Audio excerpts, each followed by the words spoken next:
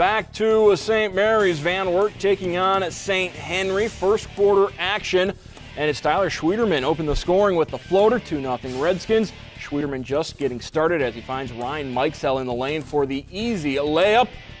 4-0 Redskins. Cougars running the floor. Connor Holliday to Drew Myers, lays it home, cuts the lead in half. St. Henry comes back with Mikesell, drives baseline, gets that St. Henry lead back up by 4. Later, Cougars. Kieber finds Myers on the left block, goes off the glass, cuts the St. Henry lead to 2, but Caleb Bender eyes it, flies it, 3 is good, and St. Henry, they get the victory tonight, 51-37 over Van Wert.